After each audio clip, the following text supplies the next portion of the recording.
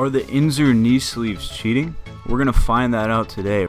Now we'll start off the video with a couple squat singles that I've done. This is my best ever squat in SBD knee sleeves with 465, and the next clip is 465 with Inzer sleeves about 6 months later.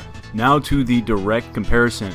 And what you do is you use a spring scale and you wrap it around your toe while laying on the ground, and then you pull your knee to match the angle of your knee during a squat, or as close as you can get it.